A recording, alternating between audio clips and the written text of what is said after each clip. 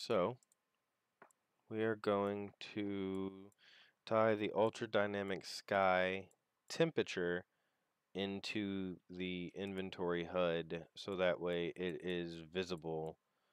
I'm not going to do any functionality to when it gets, my cat's being a dick, to when it gets, above a certain temperature or below a certain temperature, your health begins to deteriorate, whatever else. I may do that in a later video. I do plan on doing that in my own game, but at this moment in time, I am not. So what we need to do here is drag in a text block.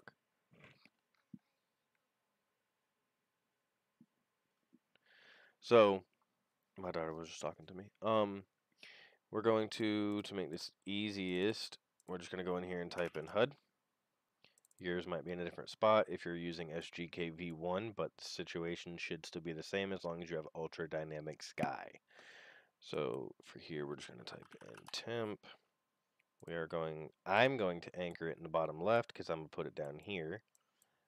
Text block is going to say temp. We're going to size to context to you. We're going to throw you down about right there. Then we're going to do another one.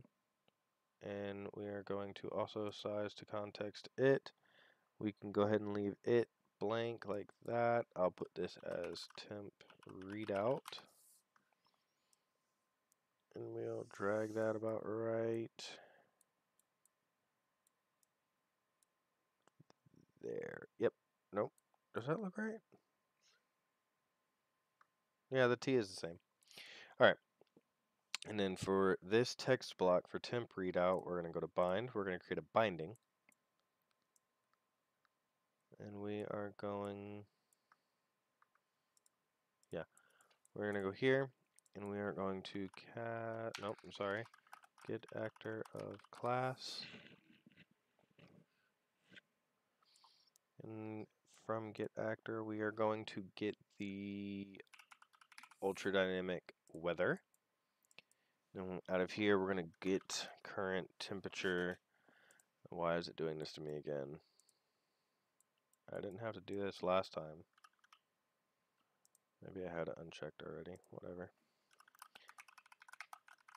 Oh, not weather, sorry. Get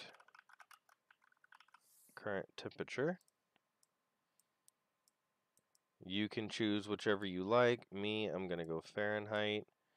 And if we just, straight up drag it and drop it like that, we have a slight problem. You have the numbers at the end of it. We don't want that. So what we want to do is, boom, delete you, and go from here and go from type float to int. And you want this one right here. And we just go ahead and drag and copy that one there. Compile, save, and then when we hit play,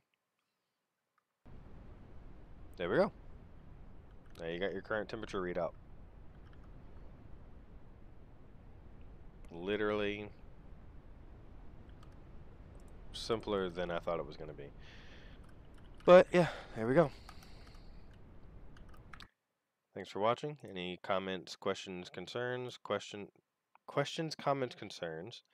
Feel free to join my Discord. At the time of recording this video, it is currently undergoing some changes. If you do join it, be sure to click on the role that is for the Unreal Engine 4 tutorials to stay up to date, and the tutorial video help is also under the same thing. If you also want to follow the roles for the 2 video games that I am currently making, you can also do that. But yeah, that is that for now. All right, thank you. Bye.